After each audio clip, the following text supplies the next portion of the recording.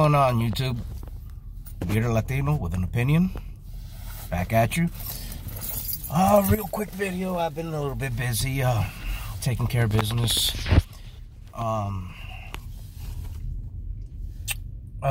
can I put it? I've been real busy.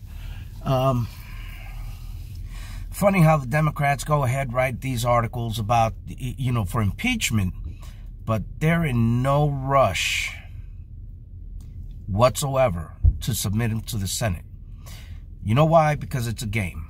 And it's funny how all of a sudden it's become about the Constitution for them.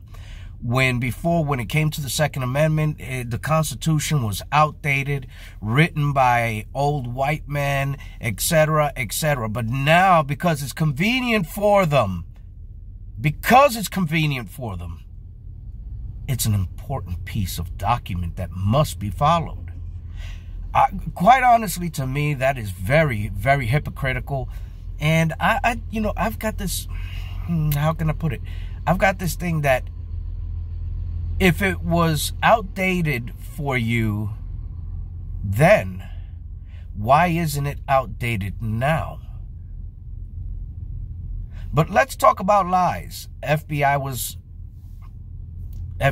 caught in a lie for the FISA warrants. Schiff was caught in lies. That's treason. And FBI is also part of treason. So let's go with that. Yeah, let's go with that. You know what? Constitution says it's treason, so let's charge him with treason.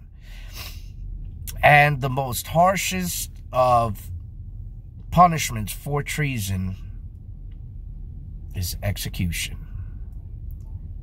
So here's what I'm going to put out. The Democrats based these impeachments on nothing but lies. They avoided putting up the two main people that could have said yes or no. The president of Ukraine and the ambassador of the Ukraine, the current ambassador, the one that his name came up multiple times. Why didn't they bring them up? Oh, you know why? Because it would destroy their argument. That's why. You know what? I'm going to say this. At this point, the Democrats are liars. Look what they're doing. They're trying to destroy America. Let's get rid of them. Just a thought.